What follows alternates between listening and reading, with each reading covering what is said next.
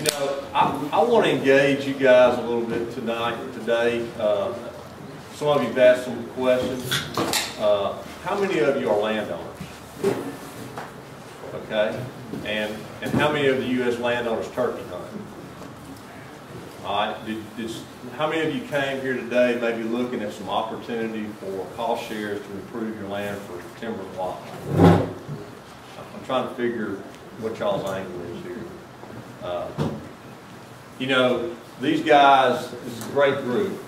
I kind of question Patrick, you know, coming in the cost to come to an event like this, but you know, you're really fortunate to get some of the expertise that these guys have provided for you. All right, great to be here with you. We're talking about something I love. I think all these guys have a passion for wild turkeys. And what is so cool about this bird is that it is so adapted to lots of different habitats. So, you know, there's so many things that we can do to make it better. You know, I say it's kind of a match made in heaven, longbeards and longleaf. And I'm 54 years old, and believe it or not, I hadn't known anything very much other than that's a longleaf tree until about a year and a half ago. And coming back to work for NWTF and taking some time to go to the Longleaf Academy, which if you ever get to go to Andalusia and go through that program, it is awesome to really understand the value as a landowner if your land and your is a historical longleaf area.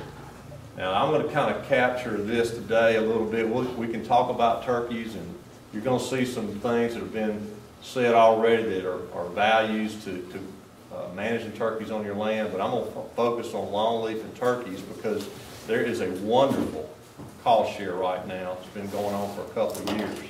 And Joel alluded to it through NRCS. Even there are grants and other dollars through Fish and Wildlife and the Partners Program. And maybe even, I know in Mississippi Forestry Commission, they cost share some to do with longleaf. So, you know, you need to be seeking a lot of these different agencies and professionals to look at opportunities to help you. I mean, you may have plenty of money, but just the expertise that these folks are going to provide you and the guidance, hopefully they're going to route you in the right way.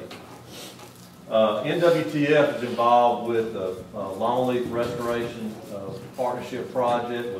We have dollars from the National Fish and Wildlife Foundation and other entities that we're trying to deliver in 7 states right now, this longleaf restoration. At one time there was 93 million acres of longleaf in the U.S. And right now there's like 3.4. So as you can see, that's why a lot of federal dollars are being spent to restore this back to traditional landscapes. And what's cool about it is you've got to get in the mindset, this is not a 25-year rotation. It's a longer commitment, but it's going to be better for wildlife.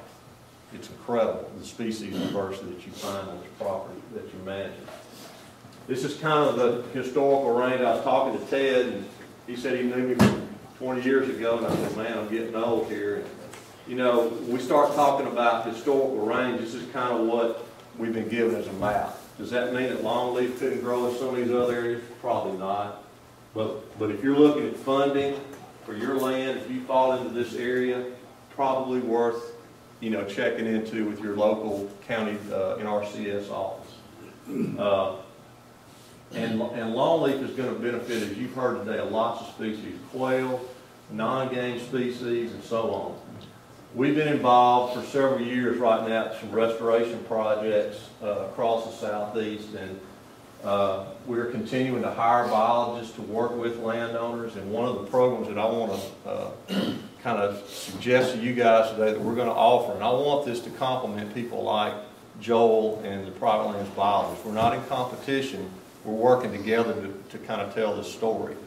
And we're going to have a chance in the next couple of months to provide 50 management plans for you as landowners for free.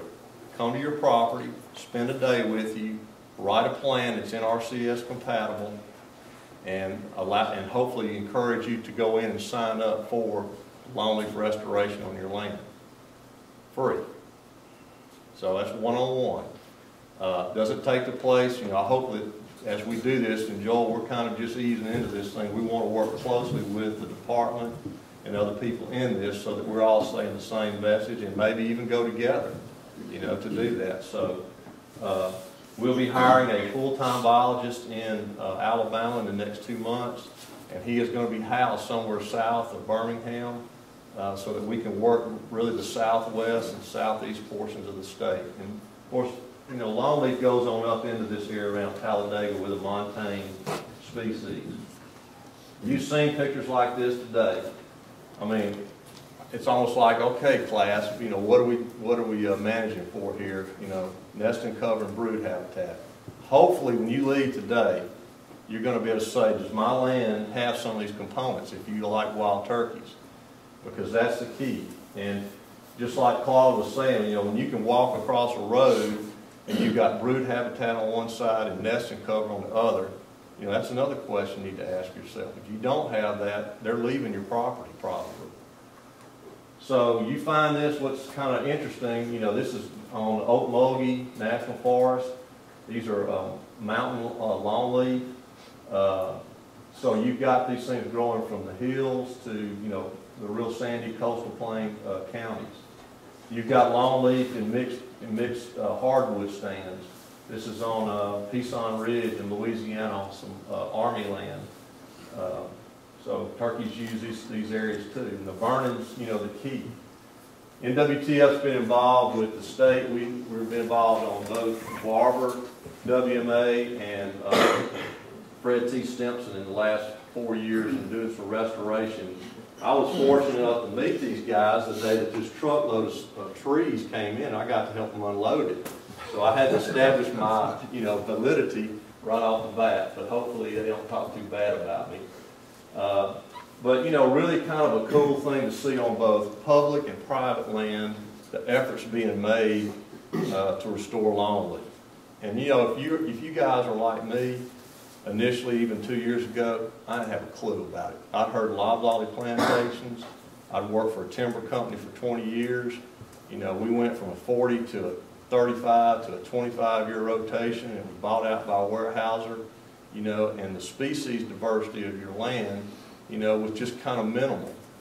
And the neat thing about longleaf is I've gotten into it and looked at the richness from plants and animals. I mean, it's just, it's like this, trying to wrap your arms around it. So if you like recreation and wildlife on your land, this is a really great species to manage for.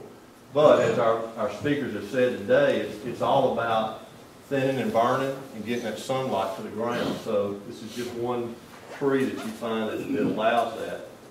I heard somebody mention a while ago about, you know, burning these trees. I mean, what's so cool is a year into the ground, you're burning this track, and you're setting the succession back every 2 to 3 years, depending on your fuel.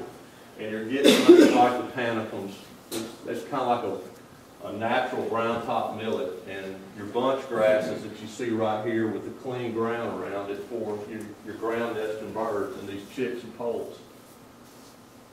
This is Fred T. Stimson over at Jackson. We talked about forage. We talked about, you know, wildlife openings. We're looking at, these guys are checking survival as we planted the trees. Again, you know, when I work with the Forest Service or with people, we start talking about things like pollinators for bees and butterflies. You know, I represent turkey hunters, 260,000 of them with our organization. And when they say, look, you know, you're spending the money to do things for red-cockaded woodpeckers and gopher tortoises and, you know, butterflies and native grass and flowers and bees and butterflies. I said, yep. I said, because that's brood habitat and nesting cover, period. I don't care what you call it. For me, it's a lot of turkeys running around there that I get to enjoy, you know, listening gobbling in the spring. So, you know, if that's what we need to say to get to where we want to be, I'm cool with that, you know. So you've got these species like this, and it's been very interesting to me to see our Mississippi State Chapter President, who came to a field day in August this year at Red Creek WMA in Mississippi with 80 other landowners, and all of a sudden said, man, this is cool. I've never known about this. Goes back to his property. He's a lawyer in Pascagoula, takes a turkey oak ridge and hires a hydro-axe, a big mulcher to go in and clear off about 10 acres, spent $8,500, But before he did it, we marked every gopher tortoise hole. He said, "Luke, why are we doing this?" I said, "Because in the future, when you're working with Partners for Wildlife, with Fish and Wildlife, you're going to rank high by managing these gopher tortoises where your turkeys are." So when we start talking about this ranking, Joel, you know, when he's got that gopher tortoise on his land, he's going to be at the top of the list. Promise you. For funding. We've talked about roads and areas to manage that you've got, wildlife openings. You know, to me, I worked in Texas where the limiting factor in the panhandle of Texas was trees to roost in along creeks and rivers. In the southeast, you know, you think back about your tenure, wildlife openings. And wildlife openings are a lot of things. It's not just a food plot. It's not just a field. It could be the spatial distribution of your trees, as we talked about today, the thinning and the burning. And then certainly the structure, you know, for these birds to use.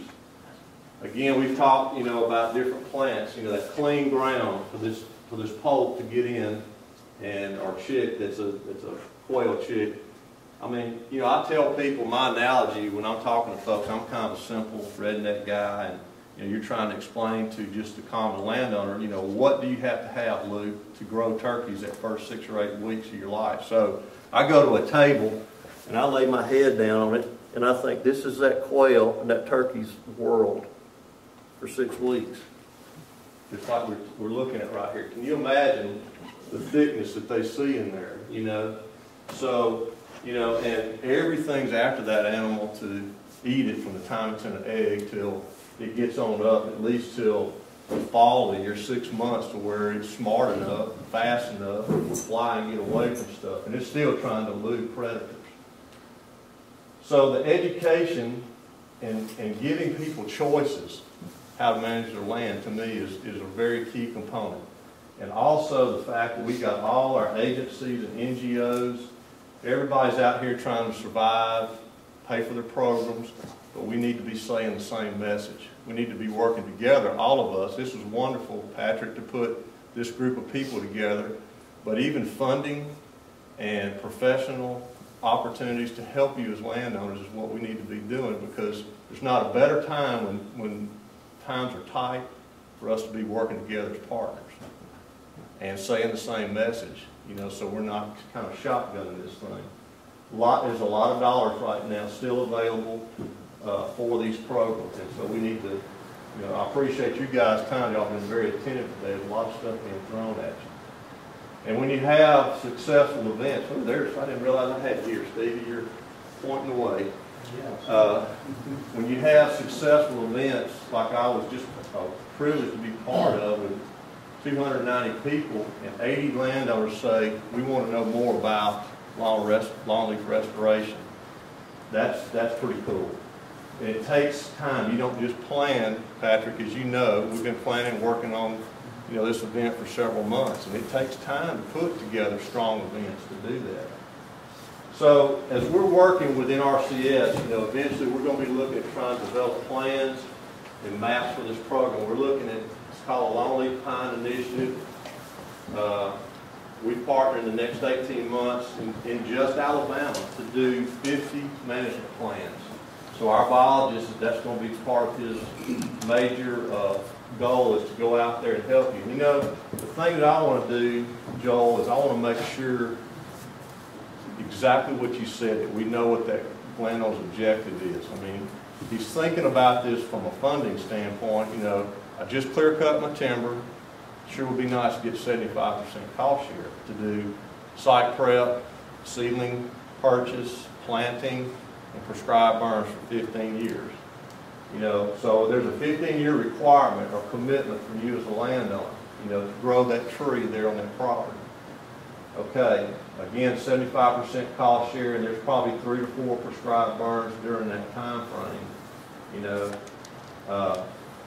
the thing I like about it is you're never out of turkey habitat, as opposed to loblolly pines, about 3 or 4 years of age that you've seen some pictures of. The vegetative growth underneath them is diminished or becomes somewhat of a barrier, and that's because of the spatial distribution and the repetition of fire out there with that. So planning, you know, right off the bat is key. And I still think as you're going through this program, you're still tweaking on your land. You know, you're compartmentalizing your land. You may be looking at landowners with 15 acres or 40 acres. It doesn't have to be big pieces of property, because a 15-acre pine plantation, once you burn it, is a food plot. 15-acre food plot.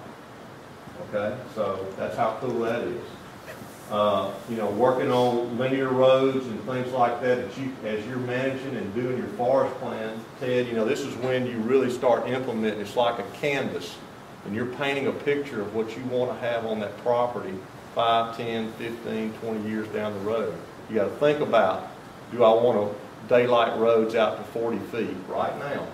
Do I need to take additional trees off this edge if I want that road to be more, to have more sunlight? Do I want to, you know, enlarge that log landing or log set that's going to become a permanent wildlife opening?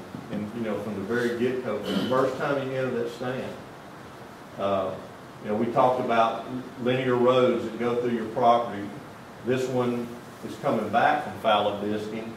You can see the partridge pea on the left there. I mean, this would be the kind of place a hen could travel, like we're talking about, from stand to stand, bringing her poults. You can escape into that cover very easily.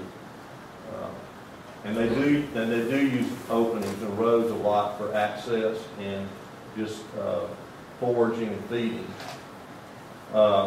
This is a longleaf pine plantation on the Soda Ranger District, and we're doing a stewardship project out there where we're creating 50 acres of openings.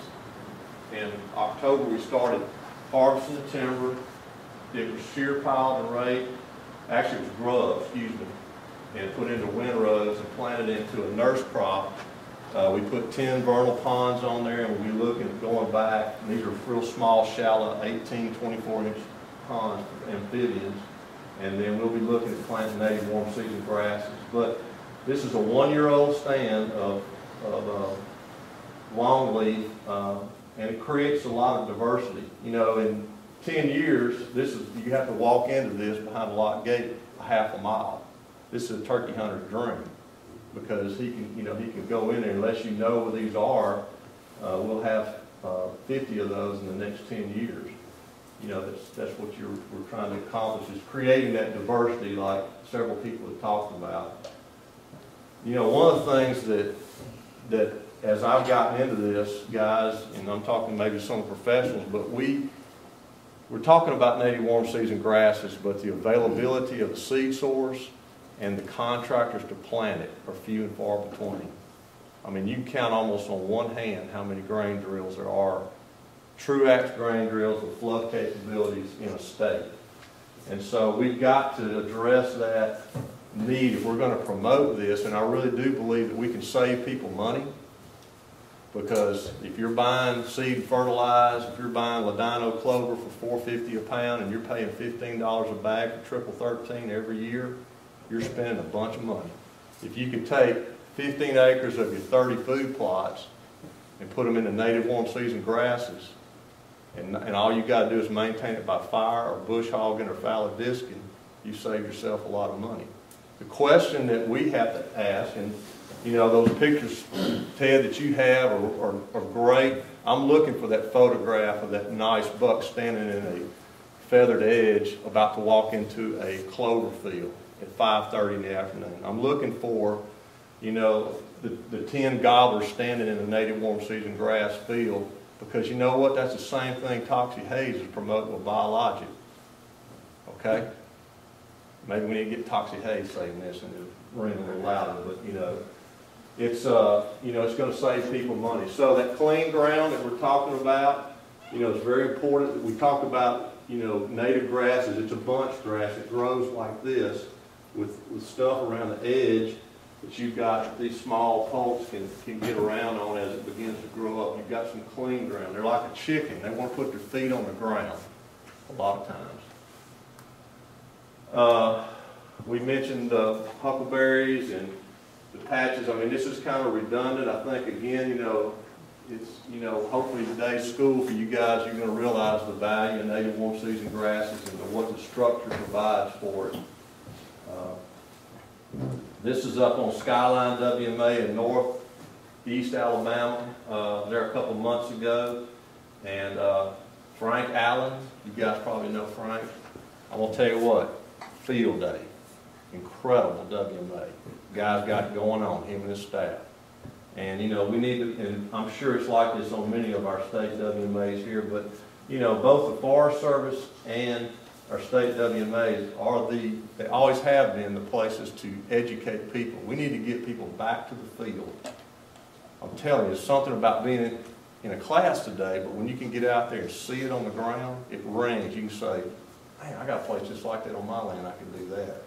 And it just connects, you know, doing that. So, road edges, field edges, you know, they're important. We talked about mulching, you know, and I think Mark, I don't know if Mark's left or not, but we were talking about instant gratification with the mulching. It's expensive, but you can get, you know, an area cleaned up immediately, and if you can look at fire after this, you're running, you know. And some people can afford to do this, some can't. And don't think that, you know, I've got to go out there and do 100 acres. I mean, heck, you know, if you had a guy out there for 2 or 3 days or a couple of days, you know, you could create 2 or 3 acres at a time and move to another site and really develop some areas, in my mind. I call it sculpting, you know, the landscape. So you can see the vegetation that they took down from behind here. There's all that sweet gum and, you know, different mid-story species that, you know, we're fighting, even sometimes not being able to accomplish and getting them down to a fire. Where were those pictures taken? This was taken with Joe Koloski. I borrowed these pictures from him. I don't know where they were taken. He was our former, it was either Mississippi or Alabama. I don't know, so I'm sorry. This was back up on Skyline right here, and some of you are probably may or may not be familiar. We've got a prescribed fire council with the state promoting the use of fire, and I think you're going to be seeing some field days and things where we're actually talking to people about how to conduct a burn, becoming certified as private landowners. That's probably the next progression in this Longleaf and land management push, is for us to begin to try to help people do this on their own so they don't feel like that, you know, it would be easy to go out and do 5 acres. Now, I might not want to do 500 if it's the first time I've done a fire, you know, and I really wouldn't suggest a landowner, if he's never done a prescribed burn, to just strike out and do it on his own. He needs to get some assistance, but we need to, as we become more desirous of having this fire as a component for land management, we want to get more people in the Longleaf, more people using fire, because politically, if we don't, we're going to lose this as a tool, you know, so we need those advocates to do that. And so these are just, the last thing I'm going to kind of leave you with is you know, some shots of putting a fire through an area. This is a Longleaf area here. You can see it's a relatively young stand, probably 1 to 2 years old. Did we burn those trees up? If we did it at the right time of year, we didn't. If the candles weren't forming, which they are in this case, which is a new growth. That's what that place looks like. I mean, suppose Salem Salone's a turkey. That's 4 years old. You know, you can get around through this. You can quail hunt through this. Deer can hide in this. They've got plenty of food, you know, in a place like this. And again, that spatial distribution to me is what's just kind of exciting me about what we're doing here. Plus the fact that if a man can wait 4 years, this is the highest quality tree you can sell.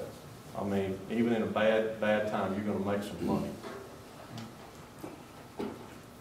Okay, that's all I've got.